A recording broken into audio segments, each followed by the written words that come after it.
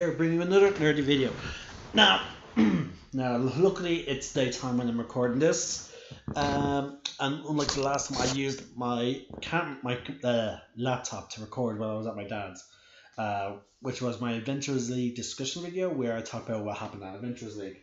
Now, today we're, as it suggests on the title, we're going to be talking about Tieflings expanded lore, uh, courtesy of Mordenkind's Tom of Foes. So, in my original Tiefling video, we already went over the fact that Tieflings have it bad in the world of Faerun. Now imagine that. Now again, this depends on the DM. It goes from DM to DM. Some DMs like to play off, just ignore the lore, like in terms of tieflings are supposed to be treated like very hostile, like people locking their doors, doing religious signs as they walk by them, stuff like that. But we've gotten some new lore, like again. Now the tiefling in the player's handbook is going to be generally associated with Asmodeus. He claimed all tieflings as his children.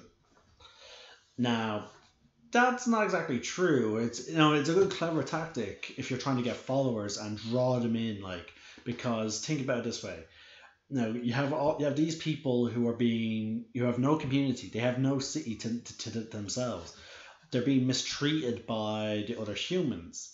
And here's this powerful figure claiming to be your creator, and saying he'll welcome you. That's gonna work on some tieflings, especially younger tieflings. But we have expanded tieflings. Now, tieflings has a subrace. Choose one of the following options, whichever one corresponds with the infernal being connected to the tiefling's family. The traits of the chosen subrace replace the tiefling's ability score and infernal legacy traits given in the player's handbook. There is one exception. Tieflings connected to Asmodeus. Those tieflings use their traits in the player handbook. Now, it only refers to the infernal infernal legacy. It does not refer to the fire resistance. So all tieflings are fire resistant. There seems to be no ifs or buts about it, which I find a little disappointing. Maybe they could have added some tieflings, like for example, let's see here. Let me get a tiefling right up here. Levitius. He is frozen. Now I don't know how he's having tieflings related to him, but either way, ignoring that. Maybe it was maybe they are connected from the time before he was frozen. I don't know. But he is frozen in ice. He is associated with ice. The same goes for Mephistopheles. So maybe instead of fire resistance, your DM could give them the nice flavor of having cold resistance instead. Now again, this is all up to your DM. So again, it's up to you. Now we actually have some cool pictures. A tiefling descended from Levitius and a tiefling descended from Zariel. As you can see right there. Let me get that closer up. There you go. Oh, there's the Zariel one, and then Levitius one is the one in blue, which is understandable because I love the whole icy feel, and the fact that there's even ice things, and I love the sword and the scabbard on the back. Now there's a reason why he's wearing all that sort of coldish armor, and we'll get into it. Okay, we're gonna go through these alphabetically. Alright, so Asmodeus, nothing changes. If you're a tiefling descended from Asmodeus in any regard descended from, he could be your parent, he could be your great grandfather, or you can even go further and further back. It doesn't matter how far you go back. But Asmodeus does not change. Now, Beelzebul. Now, the crumbling realm of Malidome is ruled by Beelzebul, who excels at corrupting those whose minor sins can be transformed into acts of damnation. Tieflings linked to this archdevil can corrupt others both physically and psychologically. Now, with this, you get an ability score. Now, for the most part, they all get their +2 charisma. That does not change. But the second one, the +1, does change, and so do some of their spells. With Belezebul Tiefling, its intelligence and score increased by 1. Legacy of Maladome. You know the Thaumaturgy cantrip, so that doesn't change. When you reach level 3, you can cast Ray of Sickness as a second level spell. That's pretty powerful. It's 3d8.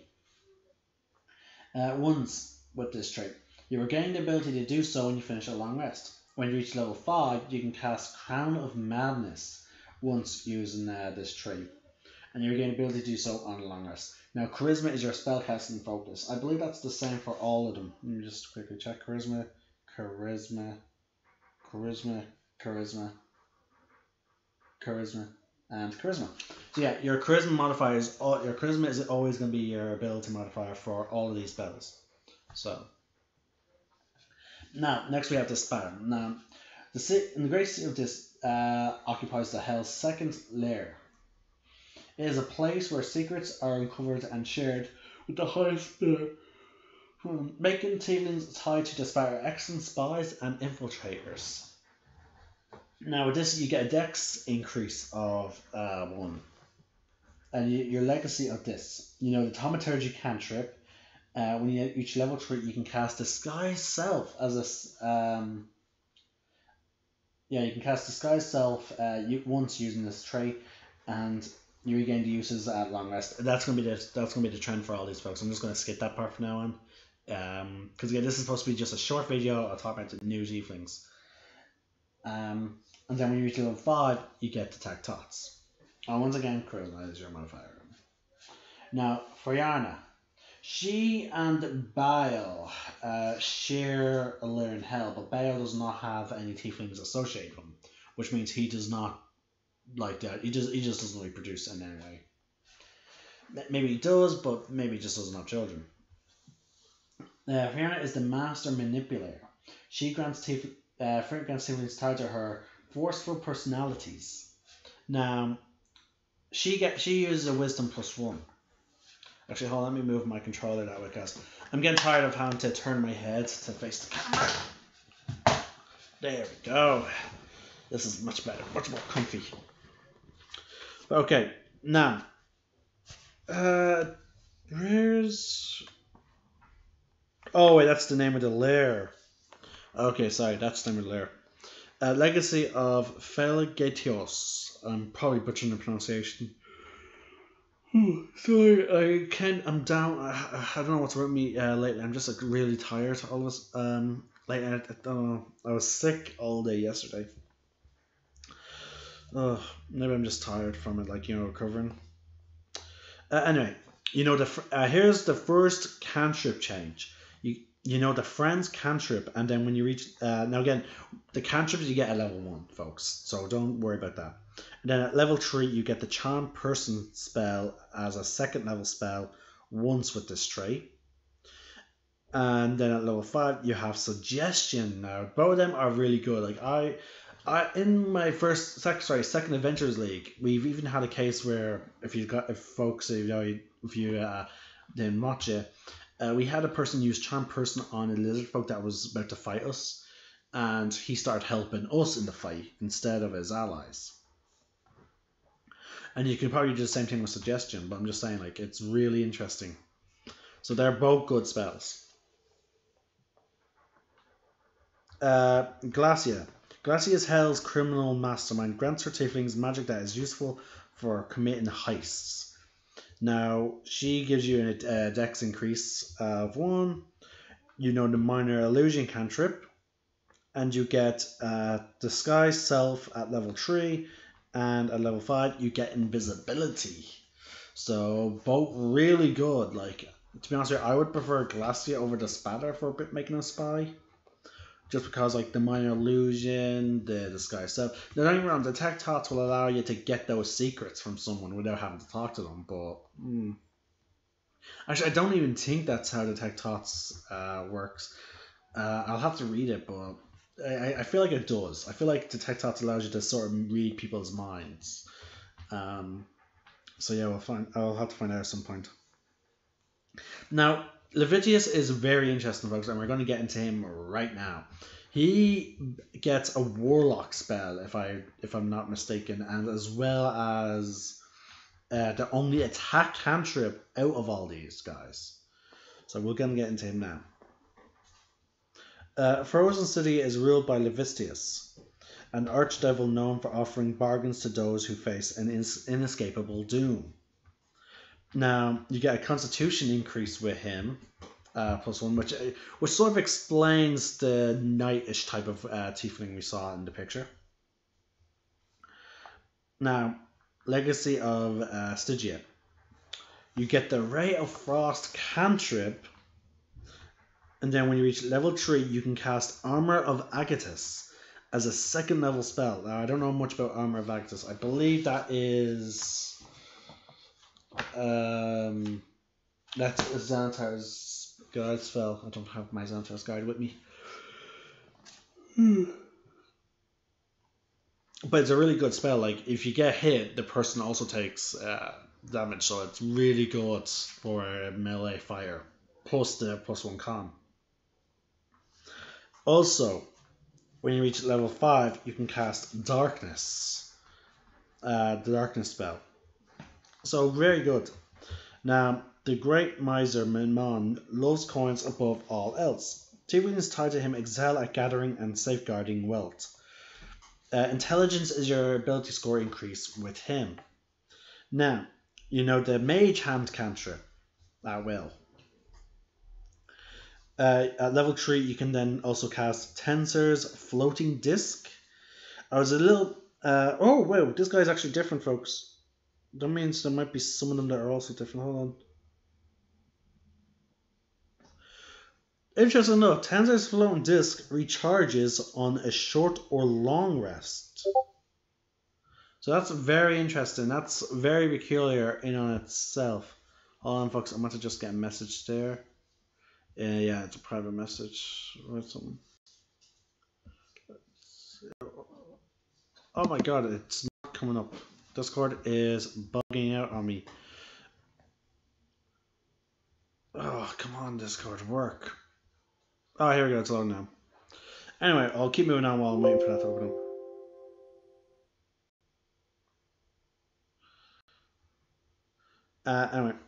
up. So yeah, Tensor's Floating Disc recharges on a short and long rest. And then at level 5, you get Arcane Lock, and that recharges on a long rest. So, okay, so some of them do change, folks. So Manana is very good for that. Next, we have my favorite Archdevil, because he's an arcane researcher. Let me bring up OBS. Mephistopheles. In the frozen realm of Kenya, Mephistopheles offers arcane power to those who entreat with him. Tieflings linked to him master some arcane magic. Now, as you can expect, intelligence is your +1 for this one. As well as the Legacy of Kenya, you get Mage Hand when you reach. And then when you reach level 3, you can cast Burning Hands as a 2nd level spell. That also recharges on a long rest. And last but not least, at level 5, you get Flame Blade, which I'm trying to remember if that's supposed to be a druid spell, if I recall correctly. But yeah, you get a Flame Blade spell once with this trait, and you regain to do so when you finish a short or long rest. And Charisma is your spellcasting ability. Next, we have, lastly but not least, we have Zariel.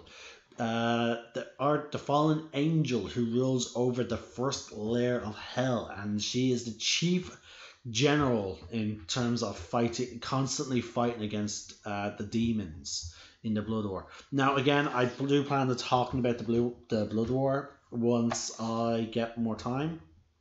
Right now, I'm actually just sort of waiting on some friends to play with, State of Decay with. So, well, more specifically, State of Decay 2. But anyway, so now I love her origin, and we'll get to her, because I think they talk about the layers. No, they talk about the layers in a weird order. It starts off with Asmodeus and then it works differently. But anyway, Tieflings blood tied to Zariel are stronger than the typical Tiefling. They receive magical abilities that aid them in battle. She gives them a strength increase of +1. Now, this is what I find a bit odd because the cantrip she gives is thaumaturgy. I would have expected more of a melee spell, or at least maybe blade ward. You know, something that you would expect someone to use if they're going into melee.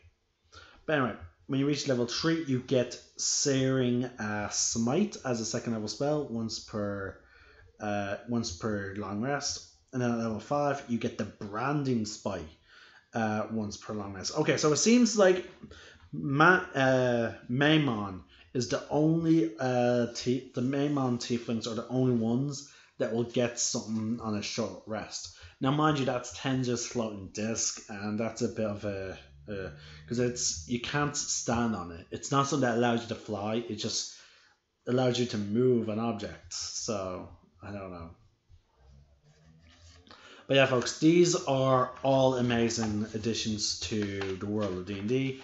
If you and your friends are interested in playing like a dark sort of political campaign, you could certainly do one in Hell, or you could even do one associated with a bunch of devils, children of the archdevils, or descended from the archdevils, coming together and being like assembled to do something to help shift the tides of war in the Blood War. Like, you know, again, there's some stuff you can do here if you want to have like a Hell themed campaign. So yeah, definitely there. I plan to ask my Monday and I plan to ask the Friday group how do they feel about me switching over to one of these guys. You know, because I could see playing let's see, for my Hexblade Warlock, I would like to say Mephistopheles, but in the end I have to also say maybe also Stygian. Yeah, I'm not too sure. But yeah, I'll have to talk to my players like about it. So I like the idea of maybe going Levitius, you know, for the +1 con. But again, I'll have to talk to them about it. But that's it. I'll have to wait and see what they think. But yeah, folks. So yeah, that's all the tieflings. But yeah, there's so much potential. You have a tiefling now for if you're a fan of playing tiefling, but you're also always preferring to have a character. Sorry, going with a race that will mesh well with your class or gimmick. You now have a tiefling that fits that. You want to build a tief, then you have the Spater, or even what's it called? Manon and Glacia. Yeah, those 3 tieflings, they can be very good at stinging stuff. Especially like Manon and Glacia, who can go invisible, and Manon, who can literally create a disc and place stuff on it and flow it out somewhere. Then you have, if you want to make a warrior type, you have the Vitius, Zariel, and so I think also maybe hold on. I shouldn't have closed it. Yeah, I should have waited until I was done.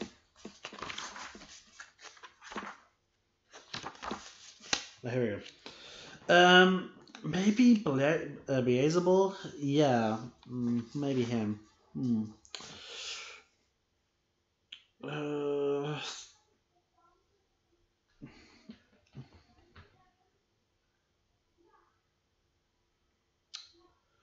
Okay, maybe just Levitius and Zeriel.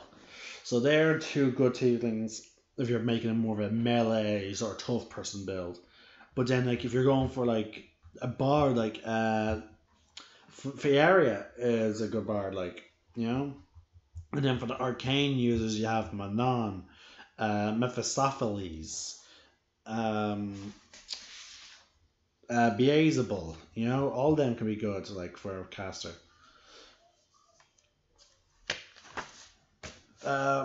There's one that gives you even plus to wisdom, so you could even go with them, which I believe is Fiaria. the Master Manipulator, yeah, she gives you a +1 to Wisdom, so you can even go with that, you know? And then you had the default Asmodeus, who, if you want to go with all fire, you know, you can certainly do that. But yeah, either way, amazing tieflings. I was actually tempted to switch over to one of these tieflings for Adventurers League, but then I was like, no, there's no point to do that because then I lose out on the really cool spells that I would get from Xander's Guide. Because remember, folks, Adventurers League has that restriction that you can only use the player's handbook plus one extra book to create your character. And that includes for when you're leveling up. So, I was like, crap. So, I decided to go with Xander's Guide because I'm playing a wizard in Adventurers League. And with Xander's Guide, I have all that extra selection for spells. You know? But yeah, folks, Mordenkainen's Song of Foes is amazing. At some point, I will cover the expanded elves. We have several new types. We have Sea Elves. You can't really say. You have Sea Elves, Eladrin, who even have even more of a subtype that they can switch between every long rest. And then we have the Shaidar Kai. Now, there is one new subrace for dwarves. There's the Duergar you can play as. There's also let's see here. I think there's also a new gnome race, or is that just an expansion to the gnome? I can't remember. There's also the two elves you get the Getzari and the Getayanki. Both I can imagine to be fun. Here we go, halflings. Oh yeah, sorry. The halfling just talked about halflings in general. Yeah, it does. It doesn't actually go into any deeper than that. So there's no new halflings. It just goes into deeper about halfling lore.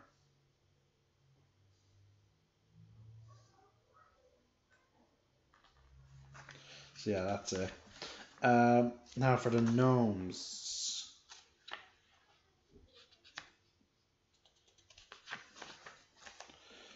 Oh yeah. So there is a new gnome. There's the deep gnome traits.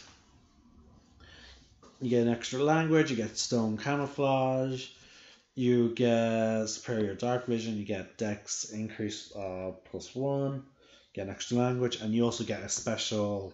You can also choose to get a special feat when you reach an ASI called Silverbrillion Magic. So yeah, folks, there's a lot of new races. I plan to go over but I'm not going to cover the Git Yankees so much yet. I'll probably cover them after I finish off the player's handbook. But I'm only going to go over the expanded options for existing races, such as like the the elves, the tieflings, and the dwarf, and also the gnome. So yeah, I'll be going over them in my next upcoming videos, because again they're a little bit updated. The elves, I have a lot more interesting stuff to say. With tieflings, we don't really get much more info on them. Specifically because again we learn about their parents essentially, or their we learn about their family basically, because we learn more about the devils themselves, so we're learning more about their family. There's also sort of like a cousin to the tiefling, a Cambonian. I'm probably butchering the pronunciation. It's Cambeon, so I have no idea how to pronounce that. I'm probably butchering it. Cambion? Yeah, sorry, Cambion. So yeah, see again, Cambonian? I'm not too sure, folks. It's really awkward. Cambins. So I'm not sure how you pronounce that. No, they're born. It's weird because like the way devils cannot reproduce apparently. they can only reproduce with mortals, which is why we have tieflings. So that leads me to believe that um, the way it seems to work is, and again, this is me guessing mostly, folks, is you have, how should I put it? A Archdevil immortal. You're guaranteed to either Cambion Cambion or a Tiefling. Now, if you have a Cambion, you get a Cambion. But if you get a Cambion and an immortal, you get a Tiefling. That's the way I see it seems to work out. Because again, I tried after reading this book, I went online and I just did so much research about tieflings and all that, and that seems to be the general consensus. So yeah, it's really weird. So yeah, we learn more about the tieflings family history more so than we did about actual tieflings in general. So because again, tieflings don't have a society. They don't have special deities. That's it. They're born a mortal and a devil. That's it. So, yeah. Now, whereas with the elves, we're going to get into really interesting discussions about the elves now. So I'm really looking forward to that. Then later we have the Durgar. I have some thoughts on them because again we just did out of the abyss, and we just left the Durgar city, so I can talk about them now because I got some more lore about them. Yeah, the deep gnomes. I don't know how much I can say about them. Again, I have to read them. I may cover more about halflings, just because we are going to have them actually. Yeah, well, I'll cover halflings as well, because this book does give us more lore about them, and we will go over the dwarves because we get more lore and we get more info on them. It's just that we get one in terms of mechanics. We get one new subrace. But yeah, folks, this is a short video. I didn't want it to be too long. The tieflings I'm really excited to play with, and I want to play different classes, just because I have a tiefling for it now. So that's really interesting for me, like personally. So this is Flaninja signing out. May the force be with you, and remember, roll for initiative.